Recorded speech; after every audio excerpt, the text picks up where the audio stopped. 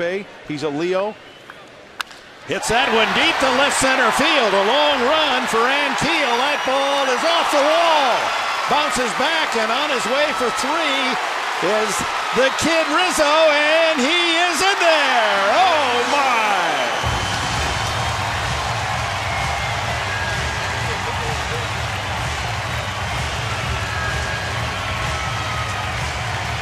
That awakens Petco. That's what they came to see. Just missed a home run and hit halfway up on the wall. Oh, he does have some serious power. Well, we knew he'd like to get extended. Look at the extension there on a pitch that's inside.